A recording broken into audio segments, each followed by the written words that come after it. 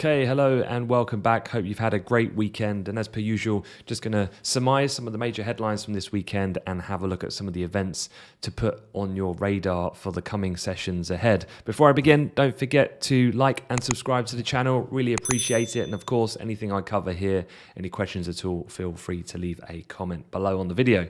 Otherwise, let's get straight to it and talk about this lady here, the ECB President Christine Lagarde. She's made some comments over the weekend, definitely noteworthy.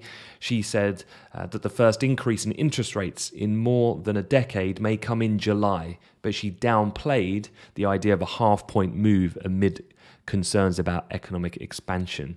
Last week, this came to give it a bit of context after this chap here on the right-hand side of the scale, which I'll explain what that is in a moment, the Dutch member Klaus Knot became the first member of the governing council, which are all of these people here in the ECB, to float the idea of a 50 basis point move at the ECB's July meeting, although he said that would only be if data worsens, and that being namely about the inflation situation.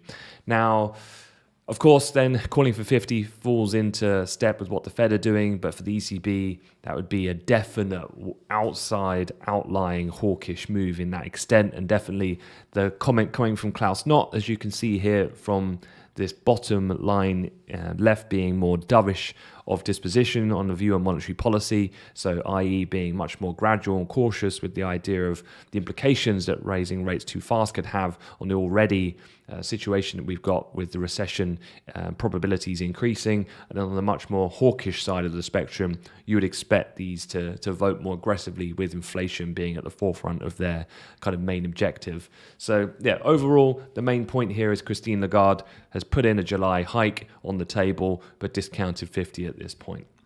Otherwise, sticking with the Fed and central bank theme, this is James Bullard, which I'm sure some of you will be familiar with his face because he as well is in the outlying camp on the hawkish side. He said the central bank, the US, should front load an aggressive series of interest rate hikes to push rates to 3.5% by the year's end, which if successful would push down inflation, this is the rationale, and could lead to policy easing then in 2023 and in 2024. Asked about a 75 basis point hike, Bullard said that could not be ruled out as an option. So it's a little bit more open-ended to what we've heard from Jerome Powell of late, who's pretty much discounted that being an option at the moment, with the markets kind of in step with that thinking of a 50 back-to-back move in the subsequent meetings ahead. So again, pretty punchy comments, but not too surprising given who they've come from. The other major news from the weekend has come out in the FT just a short while ago, and it's Saudi Arabia. They've signaled that it would stand by Russia despite some increasing tension over the sanctions situation. Of course, Saudi tends to be typically aligned with the likes of the US, and these are all countries which have been putting onerous sanctions on Russia, of course, because of the invasion that they've had over Ukraine in recent months. Now, Saudi have said they're going to stick by Russia as a member of the OPEC Plus group of oil producers, despite then that situation. The comments come, and this is the context that's important, 3 months before the end of the existing agreement, which came into play in April of 2020. So pretty much as soon as the actual original pandemic hit, their drastic action that was taken to reduce supply in order to counteract the destruction of demand that we saw on the onset of the pandemic back then 2 and a bit years ago. So the deal is coming to an end, and there is really no ability to really control oil prices at all from Saudi, although they're de facto head of OPEC, without Russia, given that they account for around 10 million barrels per day of oil production, a similar kind of level to what Saudi have.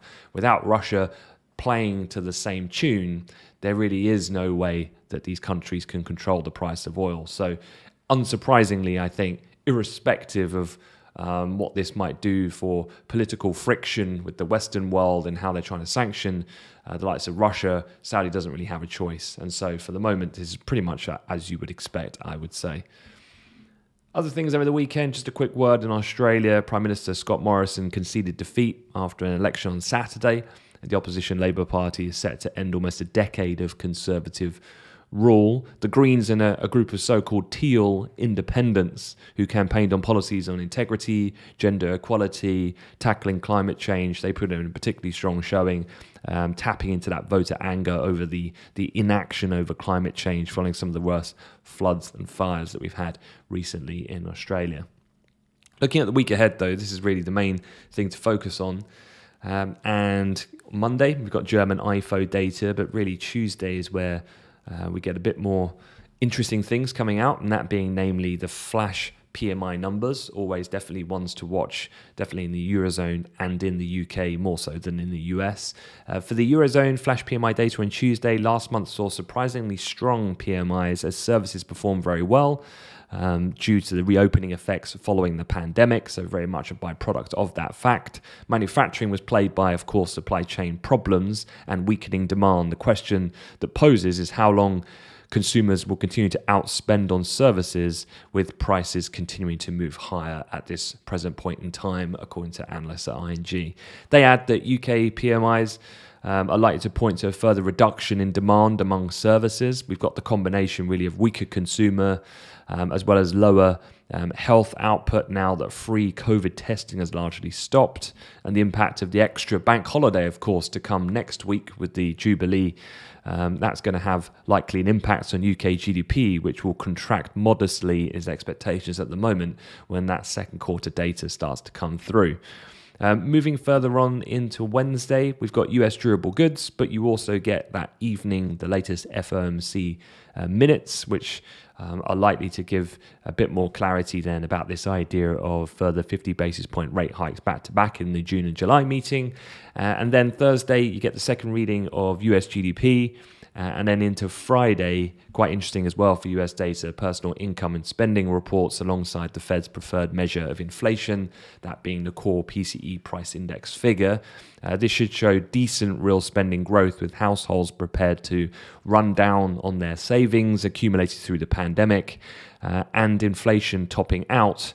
If that is the case, then it could cause a bit of a relief in markets. So keep an eye on that PCE number. It could also go the other way.